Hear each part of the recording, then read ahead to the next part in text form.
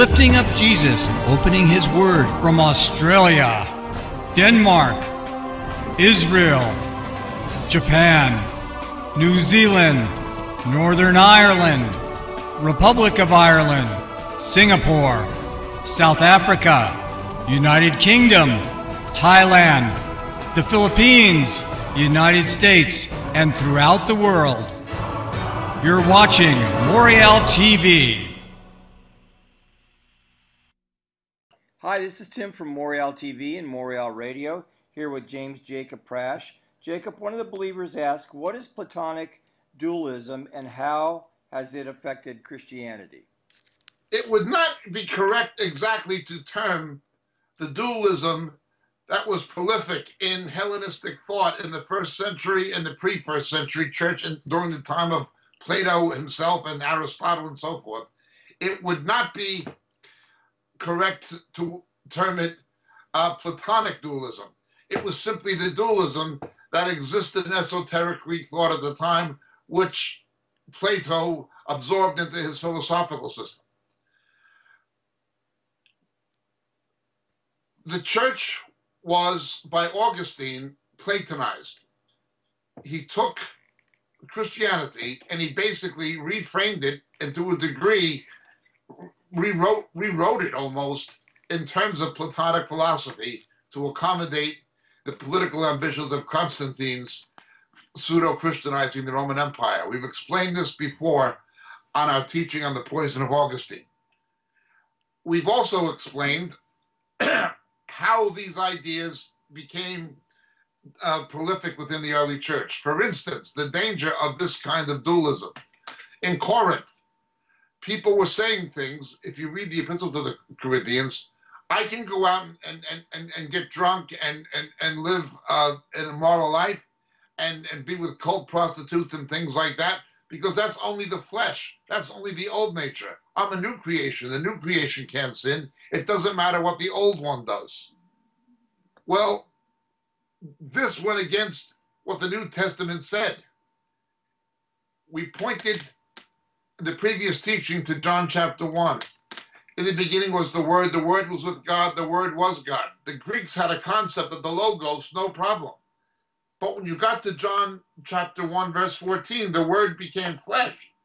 The Logos became sarx. The Greeks would have freaked out. The Logos became sarx. The Word became, they would have freaked out. No, God's impassible. We've got this dualism of the physical and the spiritual. Everything physical is bad. Everything spiritual is good. Now, ignorant Christians began equating this with the old and new nature. No, the Lord redeems the whole nature. The body is for the Lord. Now you only sleep with your wife or your husband, etc. Christians don't get inebriated or stoned on drugs as the Delphic Oracle did. They had a form of hallucinogen at Delphi near Corinth where they would inhale fumes from sulfur pits, much the same as people, low-class drug abusers would sniff glue or toluene today or ether to have hallucinations. That was going on in ancient Greece with the sulfuric inhalant. The Delphic Oracle would have prophecies when she was hallucinating from inhaling these hallucinogen-inducing fumes. Well, this is what the people were saying. We can do this stuff. That's only the flesh. The new nature is different. This dualism we get into the church in Corinth, and Paul had to correct it. John 1 was addressing this wrong kind of thinking. John was written to Jews, and he was saying, look, Jews have this kind of view, an incarnational Christology. It was at odds with the Greek view that God was impassible. The enfleshment of God was established in the Old Testament with the angel of the Lord, the Metatron, who Jacob wrestled with, and so forth, physical incarnations of Christ in the Old Testament. Let's push forward.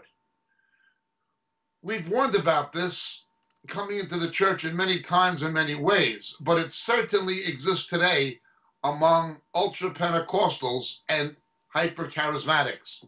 Bearing in mind, I am not a cessationist. I believe in the ongoing ministry of the gifts of the Holy Spirit. I do believe in biblical charismata. I do believe there's tongues, prophecy, so forth. I just don't believe most of what we see today is real, but I don't deny what's in Scripture. I also believe in spirit baptism, properly understood.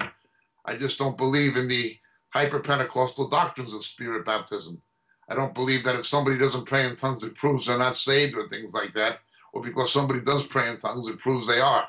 You can go to Africa and watch witch doctors speak in tongues. Leave those things aside for one moment. I'm just establishing that I'm not anti-Pentecostal or anti-charismatic. I'm moderately Pentecostal, moderately charismatic myself.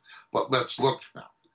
When you see these doctrines that came from Christian Science, and that via E.W. Kenyon and some of the followers of William Branham were absorbed into the church and adopted by heretical false teachers, demonically inspired people like Kenneth Copeland. My body's lying to me. I don't have a fever. That's only physical, where I'm a spirit being. This is the same kind of dualism. You do have a fever. No, my body's lying to me. I confess and believe. This has roots in the same kind of dualism.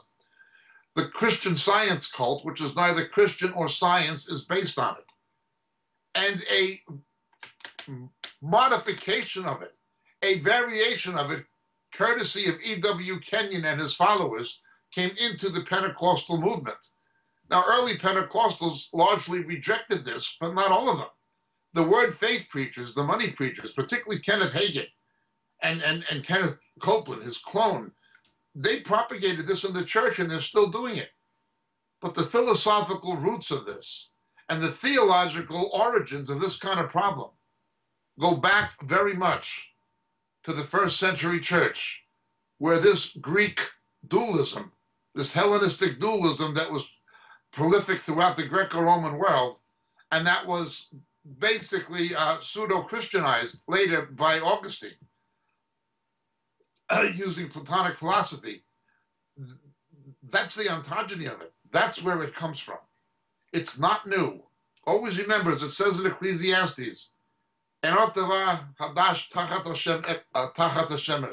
there's nothing new under the sun. Thank you for your question. My name is Jacob Prasch. God bless.